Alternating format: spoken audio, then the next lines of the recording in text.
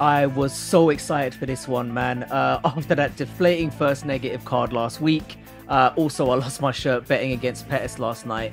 One thing I can say about cards at the Apex on Fight Night is at least the breaks are minimal. Let's go, man. I'm done plugging Twitter. Let's just get straight into this.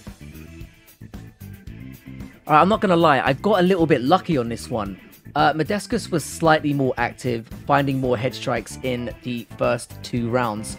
He was finding the counter right well, but gassed quite horribly in the third. I thought Pauga won the first and third, landing the better strikes, but this was no robbery. It was a close fight. The 30-27 on the card, though, was a little bit baffling. That shit is bananas. Nice to get a W on the first fight, though. It's been a while since I did that. Nice scrap to start things off. Should you watch it again if you missed it? Hell no. Next. Oh, Jesus. This was a shit show. Drunky Peterson strikes again, I guess. First thing before I get into what happened, Argueta looked great. Aggressive start on Lawrence. Transitioned beautifully, trying to find guillotines, anaconda chokes. Slick shit on the ground. Argueta had a choke in that was looking like it was about to end the fight. Live viewing, I actually thought Lawrence did tap, but the replay revealed what a silly moment this was. Peterson decided it was time for Lawrence to tap, I guess. Somebody needs to check that man's bet slip. He grabbed Lawrence's hand, and as he pulled away, Lawrence kind of slapped himself. Peterson decided to call it for some reason. Bizarre move. Rightly was called a no contest in the moment, but Argueta must be pissed. Looked like he was on the way to a win. Tough break, but good for me. They need to change these rules, man, and restart the fucking fight when stuff like that happens. Alright, I called this one like a legend. Bleda dominated with the wrestling, which was the game plan to go for. Dominated the first 2 rounds. She did face a little bit of adversity when she tried hard in the third.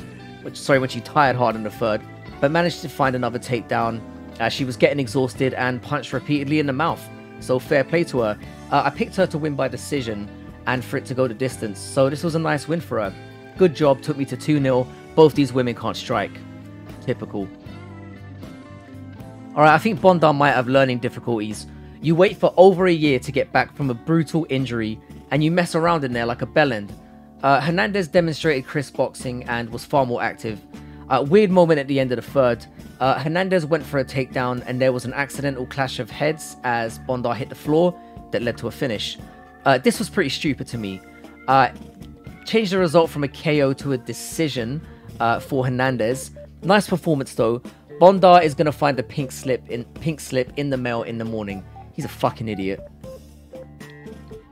Alright, this fight is a lesson. Quinonnez was doing well, throwing strikes, and got a little bit too happy with himself. He landed a clean strike that had Kang a little hurt, but not enough to go crazy. Quinonnez clearly thought it was more than it was. Kang then countered with a left as Quinonnez came in and dropped him. Choked this Wally on the ground. I didn't bet on this, but I bet this one murdered a million parlays. I said don't play, and this is exactly why. It took me to 2-2. Calf kicks, man. They're changing the game. Outside of Tsarukyan, and we will get to that in a minute, this was the lock of the card. I retired a year ago, and I made a comeback to my profession, and it didn't involve going in there with someone that wants to fuck you up, and I still know what a bad idea it is. Costa basically chewed Flick's calf up in the first, and could have had him out of there. Flick was defeated on the stool in between the first and the second, and fair play to him, he came out and went out on his shield. Tried an emergency takedown after getting the calf booted again, but the damage was done. Costa finished him on the ground to unanswered elbows. This took me to 3-2. This felt like a lock to me. So many Salikhov dick riders losing money here. Don't bet against the Viking. The pace and grappling were the story of this one. Close first round, but once Dalby realized what time it was with the takedown at the end of the first, he used that energy to take over in the last 2. He used the takedowns to drain Salikhov's gas tank and grew as the fight progressed. This man does not get finished. My call was that if you picked Salikhov, you'd be sweating and waiting for him to find his moment to the end, and I took the decision and said it would be close. In reality, it wasn't really. You could have had Dalby 3-0, to be honest. He was excellent. 4-2, and yeah, I said this was the play, and yeah, it came through. Alright, I'm a little bit embarrassed about this one. Something actually fell off my desk, and I leaned over to pick it up, and when I looked back up in that split moment, Motta was on his side with his toes curled, taking an extra nasty, well-timed shot to the face. To start this off though, Motta landed a really nice shot. I think it was a counter right, and having been in a fight or two myself, Torres had the look on his face like he was rattled, like he was thinking, oh shit. Upon instant replay though, fuck me. What an elbow. This is why I'm not doing live streams yet. Rookie move to take your eyes off the game. Torres avoided an overhand shot, came over the top, and bang. Flush shit. Not the kind of finish we see often, to be fair. And yeah, this took me to 5-2. This is a good pick. Fighters, take notice. Fuck the feeling out process. If you have a game plan and advantage that works, do not give your opponent time to settle and get into a rhythm. Just do your thing. Sabotini closed the distance immediately and grabbed the takedown, demonstrating the superior wrestling. He dominated from the first 40 seconds in, got that takedown, dominated with ground and pound. Almeida looked absolutely cooked on the stool, and Pat went back to owning that arse in a second. Pushed his man right back to the fence, takedown smashing away until the arm submission triangle presented itself. A great win, and this confirmed another winning card for me. Your boy is back. Alright, now this one was really disappointing. Leroy Duncan had the reach and seemingly all the advantages, but I don't know, man, he got found out a little bit here. Didn't really get hurt or outclassed, so there's some stock to take in that, but he just got pretty much outworked. He went with too much spinning nonsense, too much playing around. Use your fucking reach, mate. I had high hopes for this guy, and he just came in there and shit himself. Now, Petrosyan is good, but this was a winnable matchup, and the UFC were clearly setting it up for Leroy Duncan to get that notable name on his record. Hype train absolutely derailed. Clear, unanimous decision win. Yeah, it just took me to 6-3. Alright, Tsarukyan was the biggest favourite I've seen for a while, and fair play to Silva. He really looked like he belonged in there.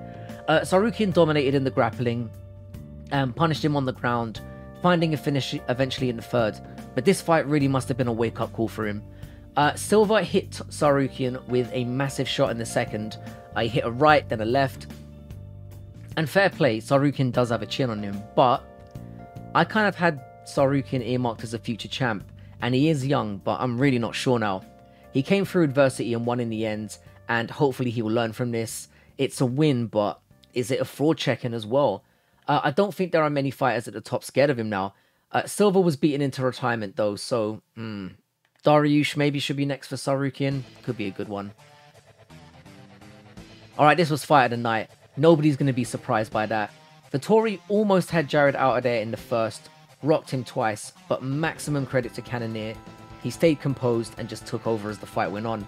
I said Vettori had the greatest chin in the UFC, and this just added to my case strongly. Jesus, they need to study this man. Cannonier broke the middleweight strike record and hit him with some big shots throughout the fight. He arguably had a 10-8 in there. I think it was the third. Absolutely great performance. Sadly and rightly though, neither man were going to get a title shot off this. Nobody wants to see either of them fight Stylebender again. Cannonier is still improving at his age, and that's so impressive. Pretty sad for Vettori, but I called this. Made a bag off the decision. Great fight. Right, this was a bit of a bounce back card for me. I took a record of 8-2, or was it 8-3? Taking my year record to 148-72, so I'm back at 67%. Emmett and Topuria next, which is another decent fight night card, so we have that to look forward to.